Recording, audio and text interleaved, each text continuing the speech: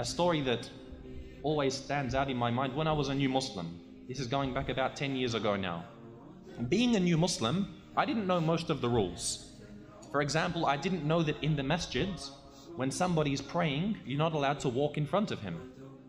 So I remember once I was at my local Masjid in Melbourne, and I just finished my salat, and I'm thinking, MashaAllah, good Muslim, I've prayed in the Masjid, now it's time to go home. So I thought, okay, there's a few people praying, and I don't want to walk in front of them when they're making ruku'. So there was one big brother, MashaAllah, big Somali brother, the biggest brother in the Masjid. His name was Ahmed. I saw that he was making ruku' next to a pillar. So I thought as soon as he gets up, I'll quickly walk in front of him and go outside. So I'm thinking, MashaAllah, it's all planned. As he gets up from ruku', I quickly dash across, and Ahmed in an instant, he sees me coming. So he throws out his arm, lightning like that, and boom, hits me right in the chest.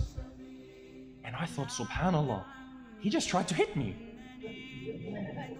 I mean, I didn't know about these rules about not walking in front of him. I'm thinking he tried to hit me. And this guy is at least twice my size. I'm big. He was massive, mashallah.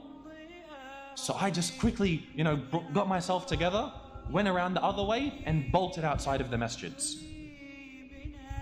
So the next day, again, it's Maghrib. I get to the masjid, and this time I'm on guard. I'm thinking, man, I'm staying away from this guy, Ahmed. So I actually made sure when I got to the masjid, I waited till I heard the iqamah, then I came inside the masjid. After the salat finished, I saw that he was in the front row, and he turned around and he saw me. Boom. His eyes connected with mine. Quickly I looked away. I'm thinking, I gotta get out of here as quick as I can. And I saw him get up, boom, I left the masjid. Third day, I thought, subhanallah, this is gonna get hard. I mean, every day trying to avoid this guy. I mean, I must have really annoyed him. Then I got to the masjid, and as I was going inside, I'm thinking, how am I going to avoid him? And then all of a sudden I turned the corner, face to face with him. There he is, looking down on me. Assalamu alaikum. Alaikum salam. And I'm thinking, man, I'm going to cop it. Really, I don't know what I've done, but it must have been really bad. And subhanallah, he takes me by the hand and he says, MashaAllah, you're a new Muslim. I said, yes. He says, Alhamdulillah, Alhamdulillah. He was so happy, making dua. And subhanAllah, I'd never seen someone speaking so kindly. I'm thinking he's just speaking kindly to, fool me. That, he's about to get me for what I did wrong. But subhanAllah, we began to speak for a while. How did you embrace Islam? Gently, giving me kind words. Until he said, you remember a few days ago we're in the masjid? And when I was praying, you went to walk in front of me? I said, yeah, I remember. And then he told me, the Prophet ﷺ told us that when a person is praying, that we're not supposed to walk in front of them. Because when a person prays, he's praying to Allah, and it's not suitable that another person should come across this, lest it seem that he is worshipping that person. So he told us, ﷺ, to stop the person. He said, mashallah, you were very quick. So I had to stop you very quickly. And he said, please forgive me if I did anything wrong to you. I love you for the sake of Allah. And subhanAllah, at that moment I felt like a fool. But you see, the way that he advised me, the way in which he gave me this advice was beautiful. He didn't tell me off because he knew I was a new Muslim. He knew that I probably wasn't aware about these things. And after he gave me this advice, subhanAllah, he was the most beloved person to my heart. Every time I would come to the masjid, I would go out of my way to greet him. We would spend so many beautiful times together. And we see our dear brother Ahmed, may Allah have mercy upon him. The first year that I was going for Hajj, I remember asking a lot of my friends. I said to them, are you coming for Hajj this year? And all of them said, yes, inshallah we're coming. And even Ahmed, he said, yes, I have the intention inshallah to come for Hajj. However, that year at the Hajj, I bumped into everyone. I met someone on Arafat, someone in Muzdalifah, someone in Medina.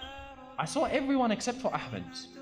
I'm thinking, yeah, miskin, maybe he didn't have the money to come for the Hajj. Maybe something was stopping him. Yet when the Hajj had finished, we returned to our hotel in Mecca.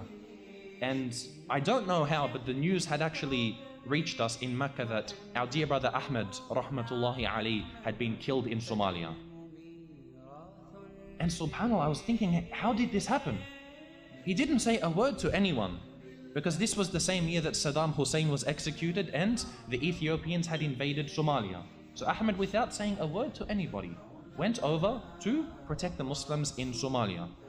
And subhanAllah, because he wasn't very experienced on the battlefield, he ended up being shot in the stomach.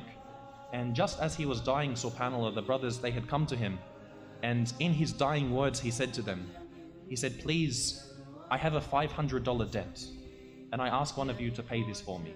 Because we know the Prophet, peace be upon him, told us that all of the sins of the shaheed are forgiven except for ad-dain, except for the debt. And then he said, please, someone look after my wife. Because his wife was an Australian convert living in Somalia with him. Then he said, tell all of the brothers in Australia to do exactly as I have done. And then he looked up. He looked up and he said, I can see my place in Jannah. And Allah subhanahu wa ta'ala took his soul. This was our dear brother Ahmed, rahmatullahi alayhi. Someone who really affected my heart with this simple piece of advice. Commanding to that which was good, telling me the right way to conduct oneself in the masjid, and forbidding that which is evil, which is walking in front of someone when they were praying. A small action, a very, very small action, but you see the way in which he went about this was something that affected my heart.